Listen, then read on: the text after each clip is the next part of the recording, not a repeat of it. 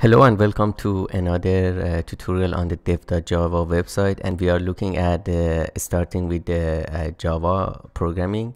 And in this tutorial I'm going to look at the item about setting up the Java development kit, and this is actually very important. And when you start your Java journey, you want to download a Java development kit or JDK, because that has the command line tools you need to compile your Java code and build your Java application and then run it using a JVM, right? So you can download the JDK from different places, and at the moment we have different vendors that offer support for OpenJDK. JDK itself is pretty much open source. It's available on GitHub, I believe, and then companies like Amazon or IBM, they fork it, they provide their own builds, right? So it's a matter of downloading the source file, or maybe and then adding some extra stuff to it and then building it. You can even download the source code directly and build it yourself on your computer. It usually takes a long time to build it, but it's definitely possible. So you don't even need to download it from the source. Download the binaries. If you don't trust the builds, you can download the source code and build it yourself. Well, obviously, people always prefer to just download the binary builds that are already available, and Oracle provides such builds. So there is one stop page that always refers to the latest version of the jdk.java.net. Even if you go to just dev.java, it also points you to the latest version of the JDK, and this gives you the Oracle build of the JDK. Selecting the latest ready for use JDK version takes you to a page where you can download the version of the JDK you need, right? So from this page you can download 4 versions, and again, binary builds are platform dependent, and a platform means the hardware you're using, the CPU instruction set, and then the operating system. That's why you see the name of the operating system and what instruction set that binary build is for, right? You feed your source code, which in terms of the JDK it's in C++, and then basically it compiles it and creates an executable, which is your JVM, right? Whatever that runs the Java application. And that depends on the operating system, because when you write your, for example, C++ code, you have to do some sort of kernel call. So each operating system provides a very low level API for the applications to directly talk to the hardware, right? So operating system is always the middleman in terms of accessing the hardware resources, CPU executing some tasks or reading files, for example, this kind of stuff. So operating system provides some sort of kernel calls, and these APIs are different for different operating systems. That's just the way it is. Windows provides its own API. I believe it's in a folder called System32. It used to be. Mac OS, Linux, they have their own kernels, right? And usually the operating system come with something called their native development platform. For example, Mac OS, it's Xcode. When you install Xcode, it automatically configures your operating system to other applications, check if Xcode is installed, and if they need to build something, they know that your macOS already has a development environment set up. Linux usually comes with GCC, GNU compiler, so you can just use it and build the applications, right? So operating system, and then the instruction set of the CPUs. Different CPUs have different basically instruction sets, and you cannot, and these instruction sets are not compatible except for the case of the 32-bit and 64-bit Intel AMD platforms, right? So they started with x86, which is 32-bit, and then they extended that to x64. So 64-bit architecture is an extension of 32-bit, and any 32-bit application can be run on a 64-bit platform. And that's the reason they eventually dropped the 32-bit builds. So you can also build your application specifically for a 32-bit architecture, but because 32-bit is compatible with 64-bit, then eventually they dropped the JVM builds or JDK builds for 32-bit. So they only support 64-bit. And you cannot run a 64-bit application on a 32-bit platform. I think at this point in 2021 there is no 32-bit CPU. All the new architecture CPUs that come out, they're definitely all 64-bit. Even Mac OS is entirely 64-bit. It doesn't even support the 32-bit anymore. So this page provides production ready open source builds. So you know that these are builds, these are the binaries, right? These are not the source code of the Java Development Kit or JDK, and implementation of the Java SE platform, so Java Standard Edition, under the GNU General Public License. If you don't know what GNU General Public License is, it's a open source license, and you can Google it too and read its term.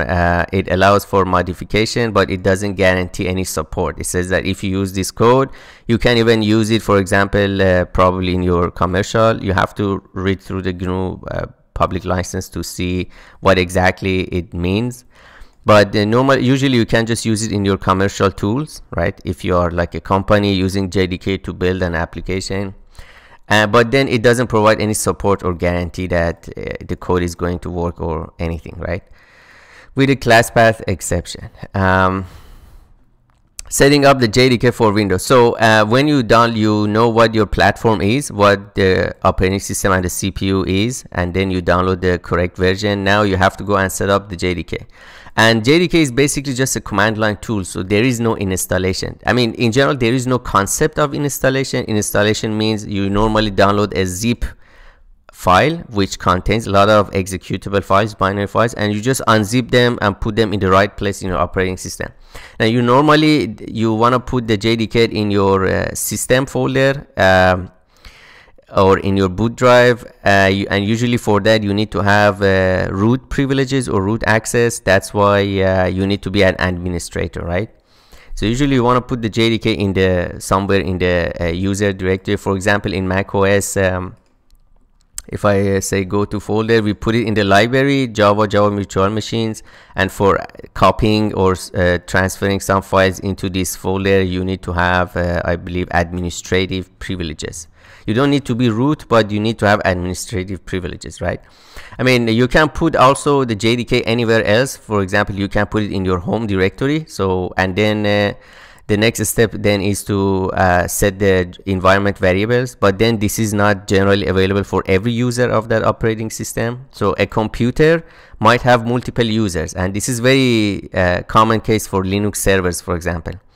So you can install the JDK for any user individually. You put it in their home directory and set their environment variable for Java home to point that directly in the user folder, or you put it somewhere in the root, one of the root folders, and then that is accessible for everyone, right?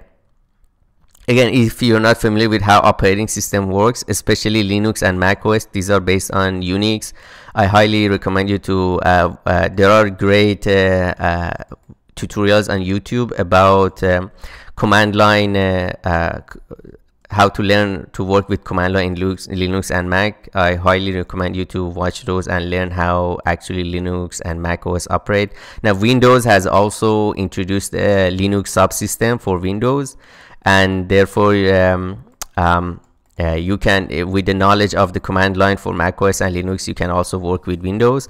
And really, I believe really the command line of Linux is the most widely used command line. It's very nice and easy to use, and Mac OS follows in the same footsteps. So we download the JDK, we unzip it, we copy it to some other folder to permanently keep it there. Now what else? Now we have to tell the operating system where these command line tools are. And what I mean by that, basically the idea here is that operating system, when you let's open a terminal. Whenever you open a terminal somewhere in your operating system, and then you want to run an application, and the way you do it, you give it, for example, the name of that application. Java is a binary code, right? It's a binary application, and it takes some command line arguments, right?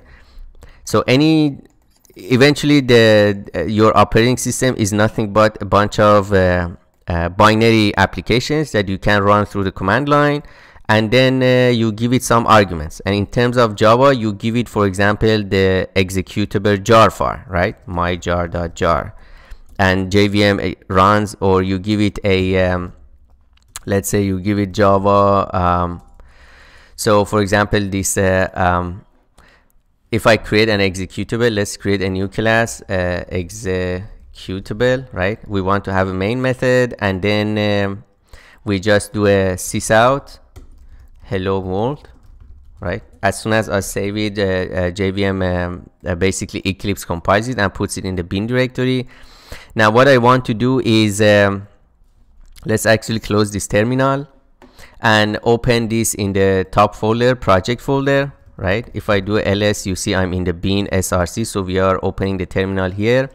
Now if I run the Java application, my operating system can find this executable, and if I say which Java, so in Unix based operating system, if you want to see where this Java application is, or you can have multiple folders that contain in Java, and the operating system executes the first one that it finds, right? And again, that goes then into the concept of the path environment variable, which I will talk about. But for now, any executable that you run through the command line, the operating system has to be able to find it. If it's not able to find it, then you have to provide the fully qualified path to that, right?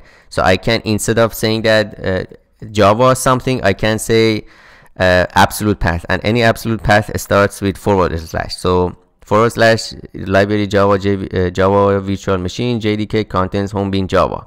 And then with this, the operating system doesn't go and look it up. So whenever you provide an executable, operating system checks whether this is an absolute path or a non-absolute path, relative path.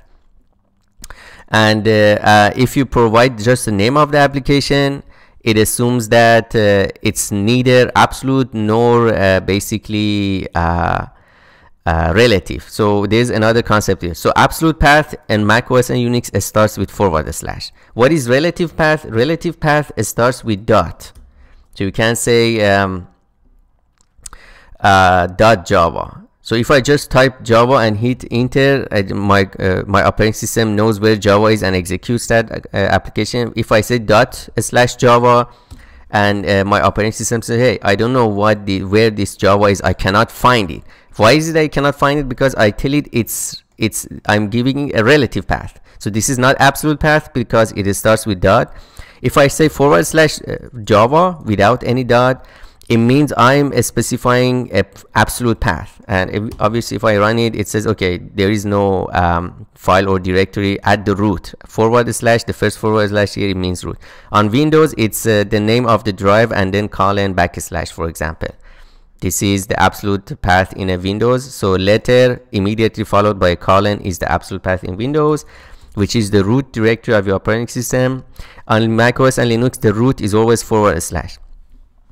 Now, why is it that the / Java doesn't work? Because this is the concept of the working directory. Whenever you run an application, you run it from the command line, and in command line you always within some directory, and that's your working directory. That's where you launch it from. So if I say pwd print working directory, it tells me that now the working directory is dev.java, which means if I say // Java means the operating system looks at the dev.java and then goes inside that and tries to find an application called Java inside this folder, which I don't have. That's why it can't find it. If I say just / Java, it means go to the root directory of my operating system and there should be an application Java there, and operating system goes there and sees that it cannot find it. Okay, so again, I'm emphasizing this is basically very important when you're dealing with operating systems and trying to execute an application. Everything executes from the command line. Even if you double click on an icon on your desktop, for example, eventually in the background it runs in the command line, and when you run it, you can the default working directory is the desktop, right, of your the desktop folder. So everything executes from the command line. You have the absolute path, relative path, and then neither of them. So we know that what happens when we specify an absolute path to an application, for example Java, the operating system goes and executes it. If it cannot find it there, it gives you an error. Relative path, the same. So you are inside some working directory and say // Java, it means from where you are in the forward directory, go and there should be an application Java there. But then what is the neither? Neither means we don't specify any path to the application, we just specify the name of the application. So neither means just specify the name of the application. So what happens in this case? In this case, what happens here is that operating system realizes, okay, this is not a path to an application because it doesn't start with /, for example, on macOS, and it doesn't start with dot, which means you're not specifying any relative or absolute path. In that case, operating system goes and looks at a environment variable called path. And luckily this is the same for Mac OS, Linux, and Windows. They all use this path environment variable. And what this means is that path just points, has a list. Basically, path is nothing but a list of folders or directories that are provided to the operating system. You can modify them and add more directories. So, and the concept of path is that whenever you specify a neither case, which means it's not an on the command line you specify an application without providing an absolute path or relative path, then operating system looks at the directories that are specified by path. So operating system goes and looks at all the directories from the first one, second one, third one. So from the first one, so that's why the order of providing these into the path or appending these directory names to path matters, right? So operating system starts from the first folder in the path that the path specifies and tries to see if it can find your application in that folder. If not, it goes to the next folder, next, etc., etc. And the first folder that has that application with that name, so operating system executes that. So you might have multiple folders in your path that point to, for example, Java application. Maybe one of them is JDK 14, 15, etc. So the first one that the operating system finds, it executes that. So it assumes that that's what you want. So if I say Java -- version, it tells me that JDK 15. If I want to see what directories on my path operating system, obviously because I can execute Java directly by its name, it means it's definitely in one of the folders specified in my path. So let's look at it. If I type path, the operating system doesn't know what it is because environment variables have a special syntax. On Mac OS and Linux, they start with $. On Windows, I believe they start with they start and end with %. But on Mac OS, it just is $, and path. And as you can see, we have like default ones like user local bean, and then I have this library Java virtual machine contains home bean. And actually I have it twice on my path for some reason, but as you can see, this bean folder, which has all the executables of the JDK, which is Java, Java C, JLink, JPackage, etc. They're all inside here. And then whenever I type Java, this is the first folder that my operating system finds that includes the Java, that has Java application, a binary executable called Java inside of it. So if I want to say what is inside this, if I say ls, which is list directory, as you can see, it has all the executable, all the applications that have this basically have all the applications that are contained in this directory. These are the name. So if I specify any of C, for example JDB, and then say which JDB, right? This is the first folder my operating system finds that has the JDB, so it's going to give me JDB from this folder, which is from sorry, I misspelled which is inside this bean directory of JDK 15. So this is very important. I hope you really understand it. In the next tutorial, I'm going to continue with this item, setting up a Java development kit. Please stay tuned, and I'll see you in the next one.